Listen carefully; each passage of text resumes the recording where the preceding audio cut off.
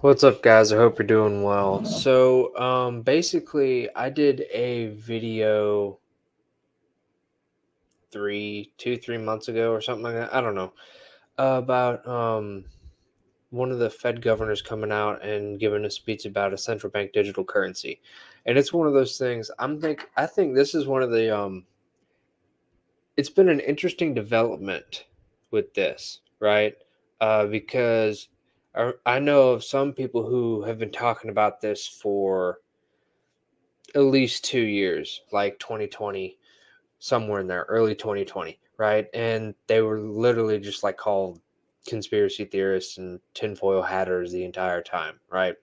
And now, like the Fed has a whole kind of research paper about it. It's 40 pages. I downloaded it and started breezing through it. So you guys have that to look forward to as well, because that's one of those things I want to it's definitely worth looking more into, which is kind of the same idea of what they're talking about. But I don't know. We'll just get right into it. We'll go straight into the screen share, and this is the transcript for the speech done by Lael Brainard, Vice Chair Brainard. She was the one who did the first one as well, I think. The first central bank digital currency video I did, I think it was also based off of her research or her opinion or whatever it was at the time. Anyways, don't forget, making it a little bit bigger for you guys, so hopefully you can see. But anyways, and so with technology driving profound change, it is important we prepare the financial system of the future and not limit our thinking to the financial system of today. No decision has been made about whether the U.S. central bank no decision has been made about whether a U.S. central bank digital currency will be a part of that future, but it is important to undertake the necessary work to inform any such decision and to be ready to move forward should the need arise. That's also, I don't remember if it was in the previous video, but I remember reading it somewhere where like they did some research, maybe it was a white paper or something with some department in MIT setting up like it was either a server or something, basically seeing if they could actually create one, right, and like actually have it run to a significant extent. Because if anything's going to kind of, I guess, challenge the dollar's hegemony, right, and it has to be able to withstand that amount of volume or whatever it may be. And I don't really see why it wouldn't, but regardless, something along those lines. And basically, and as always, we're going to use something, or they're going to use something, basically that the free market did, and basically, oh, this is bad. This is why we need to have a centralized one that's under a central authority, right? And so naturally picks the two widely used stable coins, as she says, have come under considerable pressure. I think one, I forget what the names were. It was, I'm not a huge crypto guy, as a disclaimer. Or at least I don't get into the other, like the temporary or the smaller coins or whatever. Like I just kind of deal with, like, Bitcoin, Ethereum. I look into those and look into some of like kind of the infrastructure. I'm not like one of those who is going to go like trade Dogecoin or whatever. That's not, I don't care. Sorry, but I think it was called like Terra or something. And then maybe something with Tether. I don't remember the exact ones off the top of my head.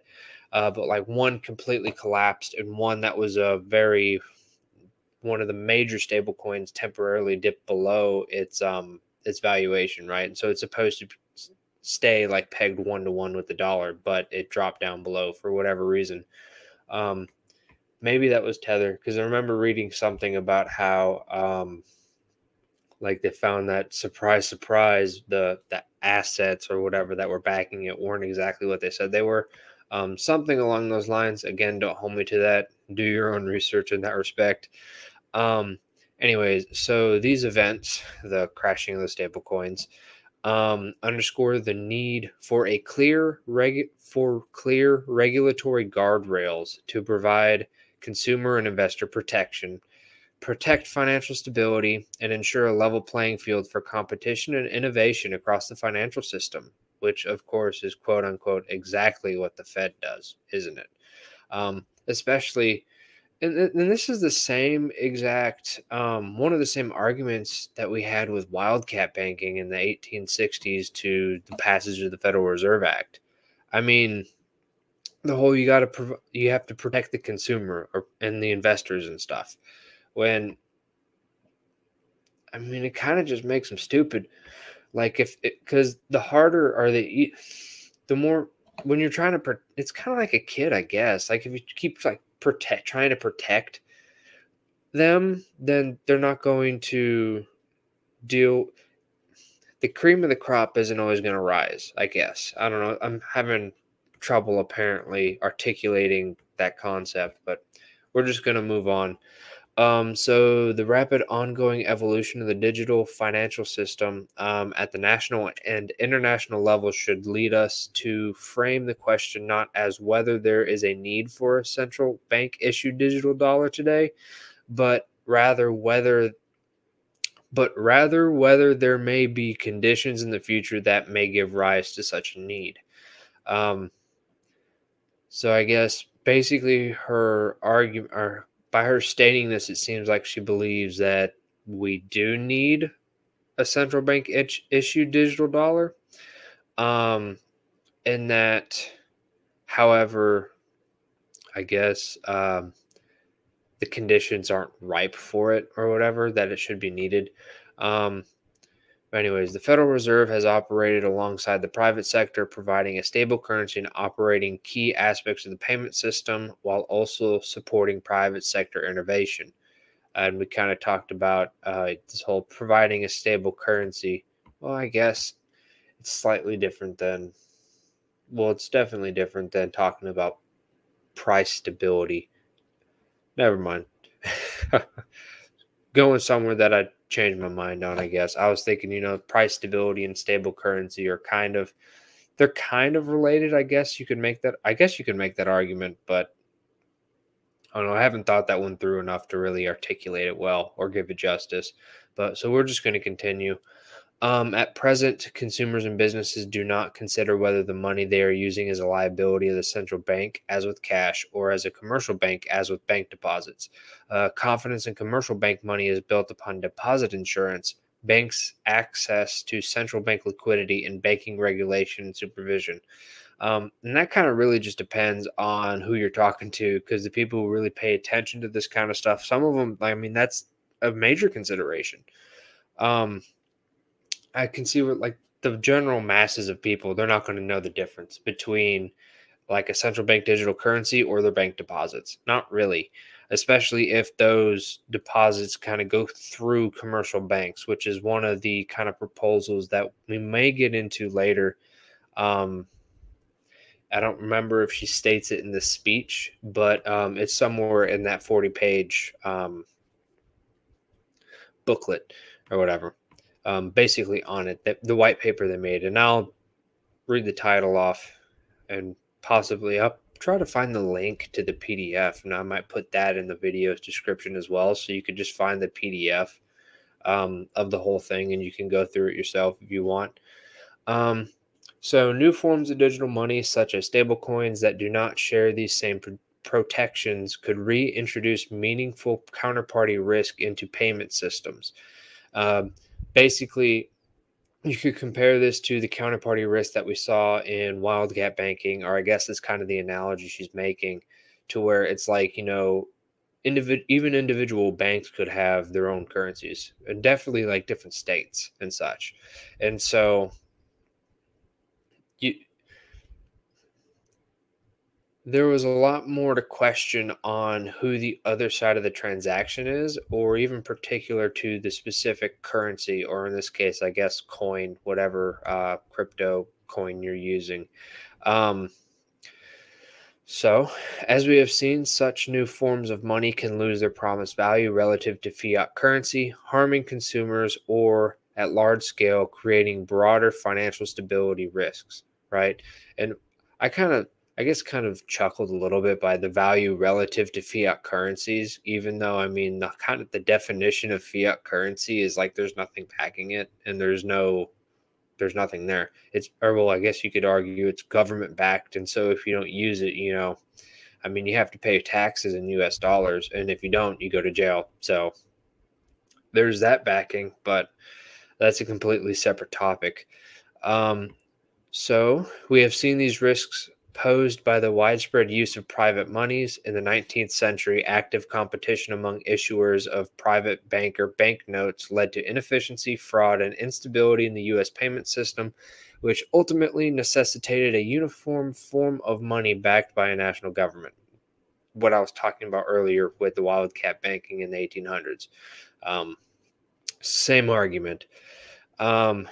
That's an interesting analogy, though. Now that I think about it more, kind of really comparing it to like the time back then to now, in the grand scheme of things, makes a lot of like where the financial system, in terms of like the whole cryptocurrency thing. And then again, there's a lot of nuances into the whole crypto space that I'm not going to be able to kind of really do justice, because I know like,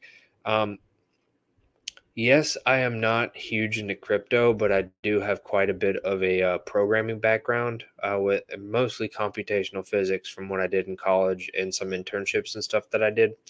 So it's like I understand the algorithms and stuff behind them, but I'm just not huge into specifically applying it to that, right? To the actual currencies. I'm not big in the space. It's just a preference. Not very interested to the smaller things besides like Bitcoin and Ethereum, like I stated earlier.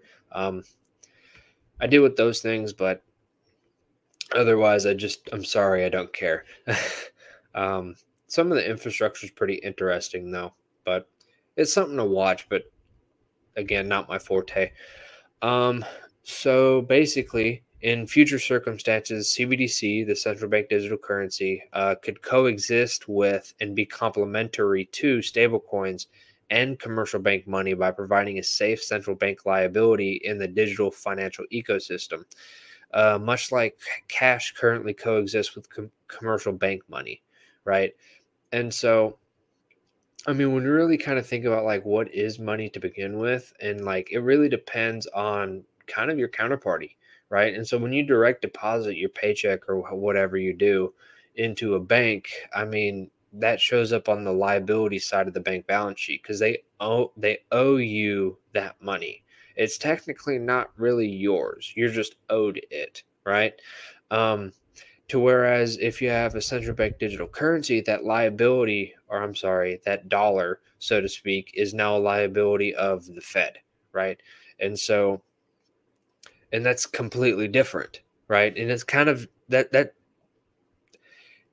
from the perspective of the individual, you probably won't see much of a difference. Um, Specifically, if that person isn't very, we'll say, well versed into the nuances of that. It's kind of and by nuances, I mean the same reason why like quantitative easing isn't necessarily money printing, and it's not necessarily going to put more dollars on the balance sheets of non-bank individuals, non-bank entities, which is what causes consumer price inflation, right? It's been kind of a big deal, at least the past few years, at least a big argument from what I've noticed, at least from the people that I listen to and talk to and such. But anyways, so it could also coexist according to this. And I believe, I haven't fully read the 40-page white paper yet, but from my understanding, they actually place like multiple models side by side, to one to where it's like CBDC only, another where it's like a combination of the two and something like that. So here we go. In some circumstances, a widely available CBDC could serve as a substitute for commercial bank money, CBDC on its own, possibly reducing the aggregate amount of deposits in the banking system. And a CBDC would be attractive to risk-averse users during times of stress. I'm not really sure how that really affects, because I mean, like,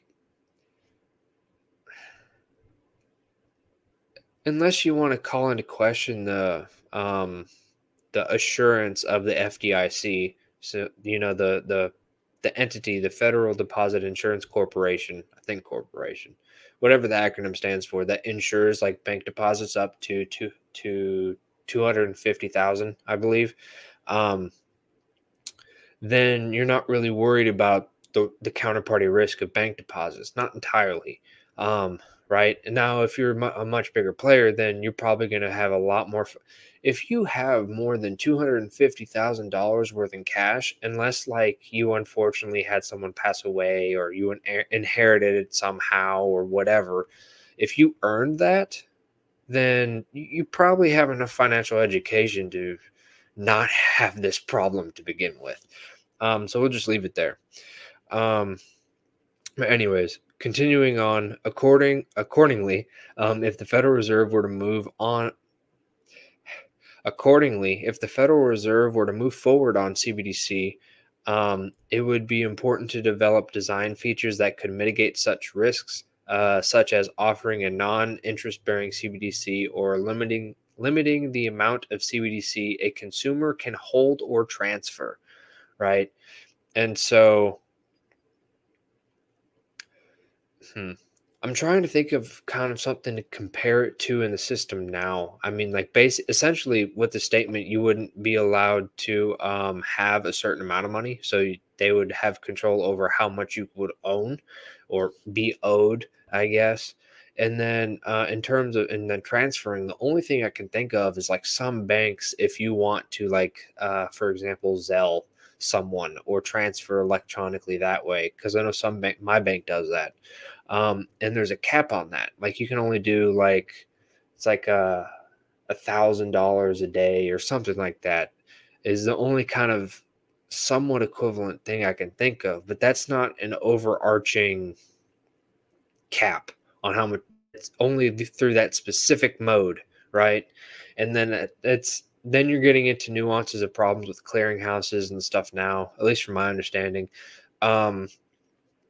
But in terms of a central bank digital currency, they'd be talking about you can transfer, say, for example, $1,000 a day, period. You can only spend $1,000, period. You're done. Like that's kind of what it seems to me. And that, of course, that'd all be tracked.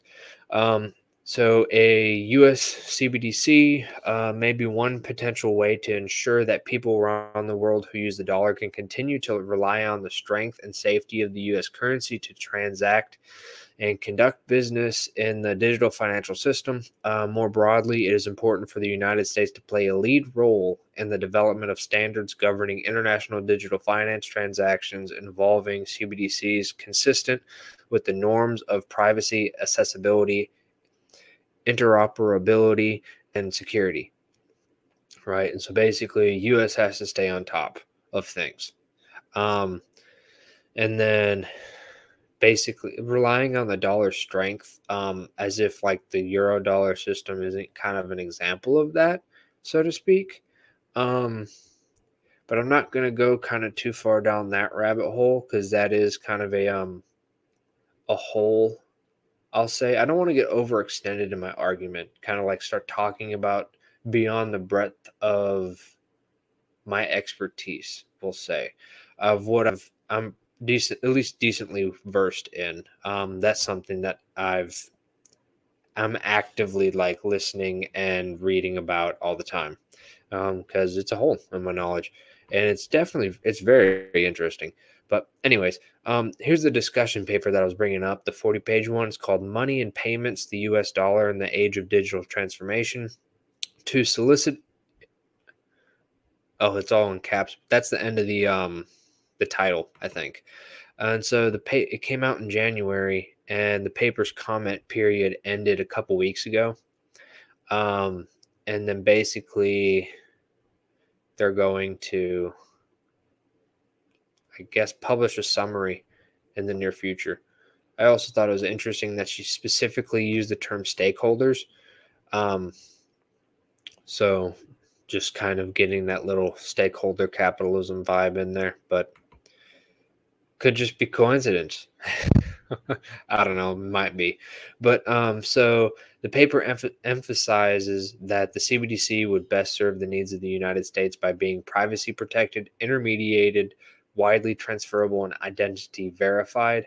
An intermediated system in which private intermediaries, including banks, would offer accounts and digital wallets to facilitate the management of a CBDC. Would leverage the private sector's existing identity frameworks and service provision to consumers while mitigating the risk disintermediation. Right. Okay, so actually, I think here's a link to it now. So you could just click this link and most likely get straight to it. And it's not hard to find. Anyway, even if you can't, even if that isn't the correct link, which I'd be surprised if it wasn't. I mean, you can literally just look it up. I mean, that's how I found it, was literally Google name of paper, and there you go. But yeah, this has definitely been something that's been like developing recently that really needs to get talked about more, at least from my understanding. I mean, I don't see a lot of different people talking about it. Really, it seems kind of more of a niche thing. But yeah, anyways, that's all I got for you guys, and I'll work on going through that paper. And maybe trying to find other things as well that are applicable to see how that, especially if you guys show interest in it. But anyways, that's all I got for you guys tonight. So I hope you guys have a good night, and I'll see you on the next one.